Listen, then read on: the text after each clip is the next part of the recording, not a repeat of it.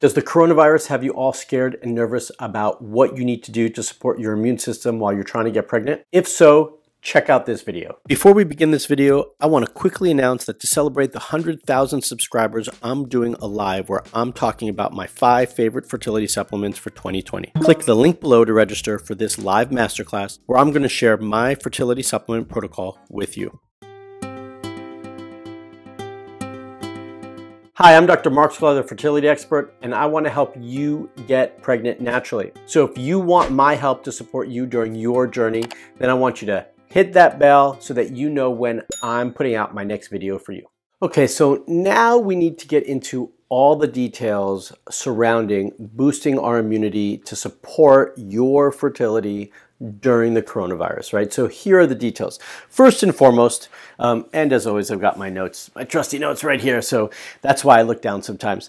You know, supporting your fertility right now is probably one of the most important things that we can be doing. Many people are taking a little pause or hiatus from actually actively trying because they're concerned about contracting the virus and what it might mean for a pregnancy. A lot of those things are actually still up in the air. We don't know. And actually, because we don't know the impact of the virus on a pregnancy and potentially the fetus, right now we're taking a more conservative approach and asking patients to maybe hold off and use this time to support their bodies, their health, so that they're ready to get pregnant when the time comes.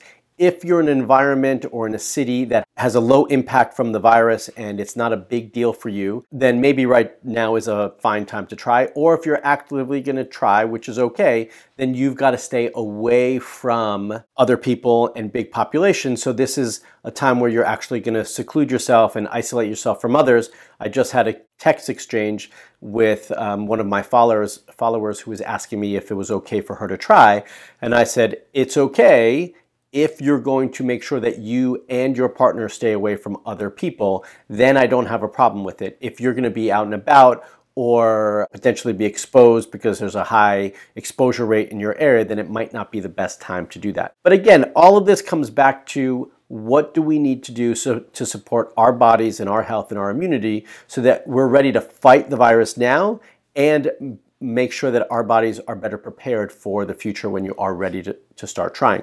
So, you know, even though you're not actively trying right now, it doesn't mean you can't use this time to your advantage. And one of the things that I want to discuss is what's really the importance of supporting our immune system right now if we're not going to try. I mean, this was a question that I was recently asked. And also, what's the impact of your immune system on fertility? And so that's really where I want to start right now, is because many of you don't understand the connection between your immune system and a healthy immune system and your fertility and reproductive health. So one, right now, given the significance of the virus, its impact on our world and our overall communities, we want to make sure that we minimize our exposure and that we don't have any contact with the virus, or if we do, it's quick and it resolves itself very quickly. So boosting our immune system right now is just important, period, because we want to make sure that none of us get sick. Number 2, implantation. Implantation is essential piece of, obviously it's an essential piece of getting pregnant. This is the time where the embryo starts to implant and burrow into the uterus and the endometrium. And when this happens, the body potentially wants to push the embryo away. It's a foreign object and the body views it as kind of invading its territory. And just like any other thing that's trying to invade the body, it tries to push it away and does not want to let it get into the body. And so implantation is this little kind of battle between the body and the embryo. We want to make sure that our immune system is not hypersensitive or active, that it's going to push it away. So that's the other reason why we want to support our immune system, so that we can have a healthy immune system and that implantation is not hindered in this stage. Number 3 is for holding a healthy pregnancy. So just because implantation happens doesn't necessarily mean that the pregnancy is going to go on and be healthy moving forward. And so if we want a healthy pregnancy throughout and we want to make sure that we get out of the first trimester, then holding on to the pregnancy is really important.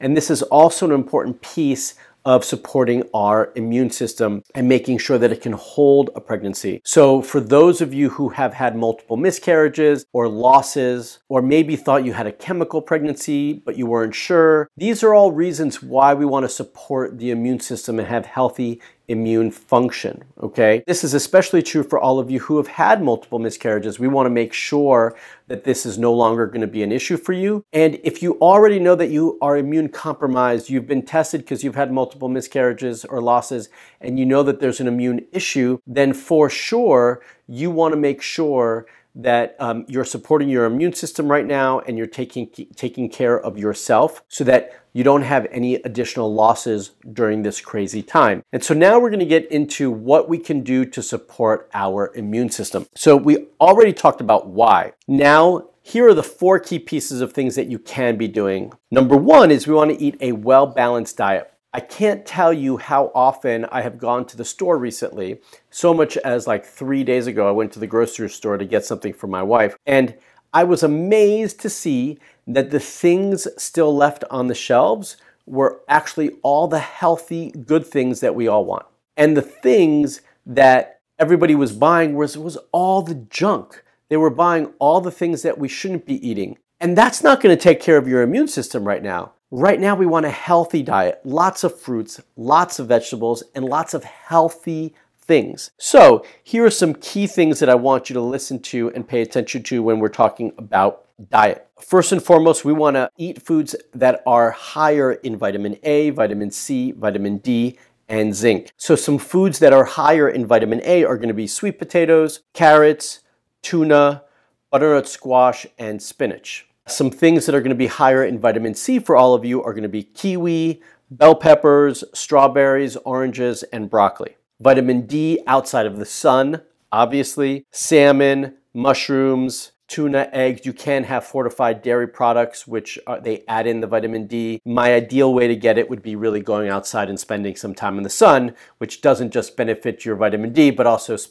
benefits your overall health and sanity in these times. And then zinc comes from meats, lentils, yogurt, and grain-free or gluten-free, oatmeal. So those are some key areas and foods that you want to be incorporating into your diet right now as it pertains to getting those key micronutrients that we're looking for. Obviously, some things for all of us to also recognize is that there are certain foods that most of us are highly reactive to and sensitive to, and we want to be more careful with those right now. So I do still recommend right now avoiding gluten products. I'm not the biggest fan of a lot of dairy products right now. I want to make sure that you're avoiding trans fats and hydrogenated oils. And making sure that this is a key category for many of us is that when we're trying to boost our immune system, that we avoid nightshades. Nightshades can put a little bit more of a strain on our immune system. And so it's an ideal time to avoid those. For those of you who don't know what nightshades are, some key ones are tomatoes,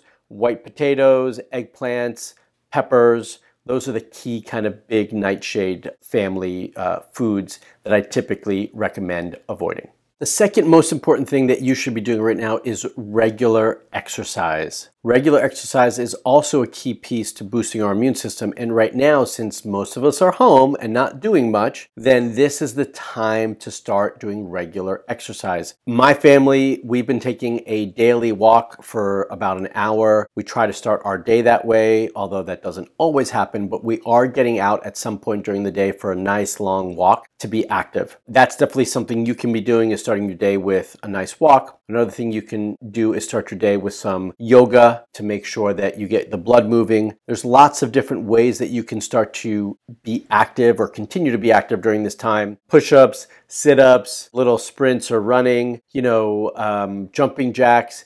Get outside, try and do it in some fresh air. But exercise right now is key, and there's no reason that you can't get out and walk as long as you're avoiding other people. The third thing that is a key piece to boosting our immune system is making sure that we're managing our stress and trying to find enough time to relax in these crazy times. When it comes to managing stress, first and foremost, I want you to stop watching the news. I also want to make sure that you don't spend your whole day watching either Netflix, the news, or on social media, because you're going to be inundated with all sorts of things having to do with the coronavirus, and that doesn't help your anxiety levels or your stress levels. I have found that the more that I'm watching the news or online, that the more anxious I'm getting. And so I imagine that's the same for all of you. So what we want to do is isolate that time to some key times of the day. Maybe you just say at the end of the day, I'm going to catch up with my news and any other updates on social media having to do with the coronavirus. And outside of that, you make sure you put it away, or that when you do go online or on social media, it's for specific things and not to get caught up in the craziness of the virus right now. Other things that you can and absolutely should be doing to relax yourself, de-stress, and stay calm is meditation and yoga. I mentioned yoga before for exercise, but it also falls under the de-stressing and staying calm side of things. So it's a great thing that you can be doing for both of those 2 points that I was stating. And there's tons of great apps or YouTube videos that you can be doing that are all free that can help guide you through that and through the meditation piece. I have worked into this video some meditation and some yoga practices with my kids that you can check out right now to help you get started. So for those of you who have never meditated before, we're going to meditate right now. My boys are going to show you how to do that. They're going to sit up straight on a comfortable pillow, legs crossed, and your hands are either on your knees or in your lap. Okay, and now we're going to have a long spine. So we're going to sit up straight, chin down, eyes closed. Good. And now we're going to start with a breath. And when we breathe with our belly, not our chest. So we breathe in slowly until your lungs get full, and then you're going to breathe out. Good. And we breathe in through our nose and out through our mouth. Good. And when we breathe in through our nose, we breathe in slowly and let our belly fill out.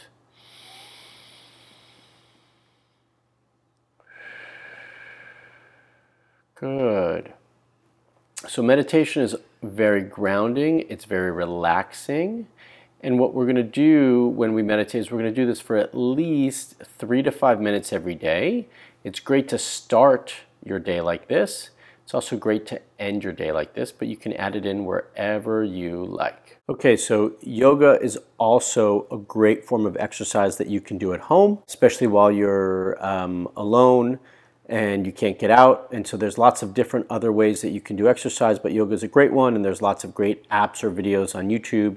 And here's a couple of different poses that you can do. So one is downward dog. Good. So stretch, and the other one is child's pose.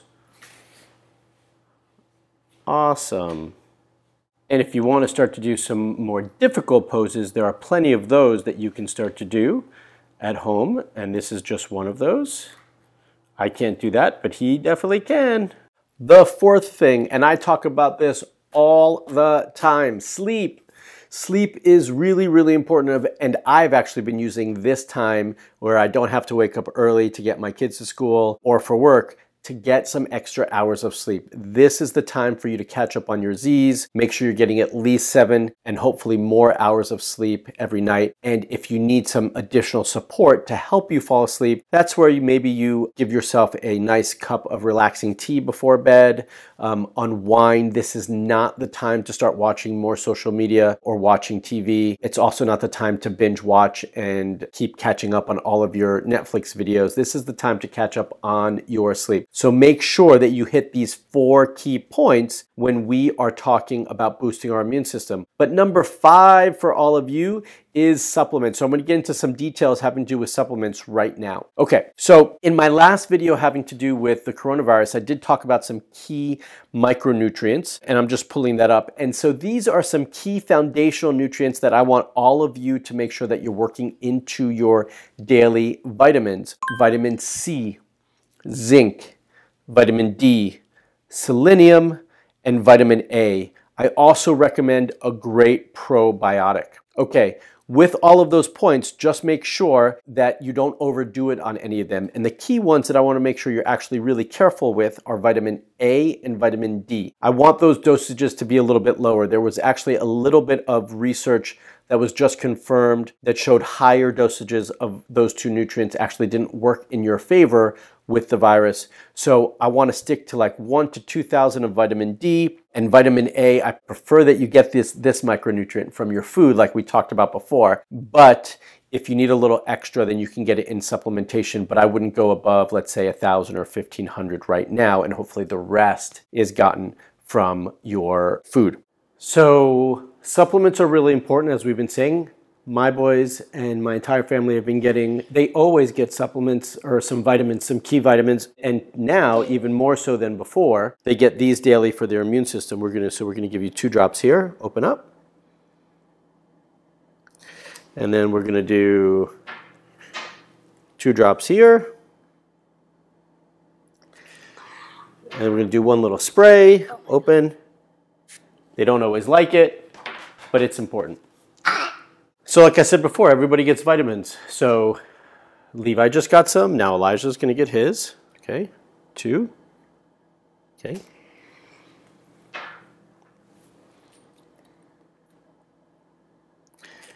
And then everybody's favorite, the spray, which is an antiviral, which is why they get it. All right. So those are the key foundational ones. Some other things you can be doing to activate your NK cells is black seed currant or a nice mushroom blend, medicinal mushroom blend, which is some of my favorite things to take. And I do take these actually every day. When we are talking about boosting our immune system, we are also typically talking about boosting our Th1 response. So this is a specific pathway in the body. One of the best things to do that is going to be glutathione or NAC, which is a precursor to glutathione. You can also add in some broccoli and ginger to support these pathways as well. The next key area is to maintain proper cytokine balance. And I know some of these areas, don't worry so much about the titles, it might be a little bit over your head. That's okay. Focus on the nutrients within those that help support those functions. So to support and maintain proper cytokine balance, we want to also add in curcumin or turmeric, right? And this is a nice one to add in. It helps with a lot of other things like inflammation, but it also helps in this area as well. And then last but not least, when we're talking about supplementation, we want to support our stress response and our ability to sleep. So getting in some nice adaptogens to support our stress response is really a nice way to do that. And then if you do need some additional support when it comes to sleep, melatonin is actually a great way to do that. And right now, there was actually a recent study that talked about melatonin and how it was actually enhancing the body's ability to fight off the coronavirus, and they were showing or talking about how children and young teenagers they're more able to fight the virus, and the reason for that, or one of the theories behind that, is because their melatonin levels is much higher, and so they've been able to fight that off. There is a specific pathway that's happening with, but again, we're getting into the whole chemical side of things, which I don't think many of you really care about, so I'm going to leave that out. But that is a key piece to fighting off the coronavirus that we have been finding out through research. All right, so the last piece that I want to talk about when it comes to supplementation is actually Chinese herbs. Chinese herbs have been found to be very, very effective in fighting viruses, and that is very true with the coronavirus. So much so that right now in China, they're utilizing Chinese herbs in great amounts to support and prevent the virus from being contracted. And once those who do contract it, they are using it with a different formula to support their overall health and lung function. So if you can speak to someone and consult with someone who is qualified to prescribe Chinese herbs and who can support you and order those things for you, then I do recommend that you reach out and get that started as well. I want you to comment below and let me know what's the one thing you're doing now or that you're gonna do to improve your fertility and your immune system during the coronavirus. So comment below. If you want some guidance and support to figure out what's the best combination of things that you should be doing or taking, then I want you to sign up for Discovery Call. That's where you can speak to me and my team so that we can figure out the right plan for you. To sign up for Discovery Call, just click right over here or use the link below in the comment section. Remember to click the link below to register for the live training coming up where I'll be sharing with you my 5 favorite fertility supplements to get pregnant in 2020. All right, so hopefully you found this video useful and it's going to help you support your immune system and support you during your fertility journey. Remember to leave a comment down below and give this video a big thumbs up. And remember to subscribe to my dad's YouTube channel. That's right, do exactly what they both just said, and I'll see you in the next video.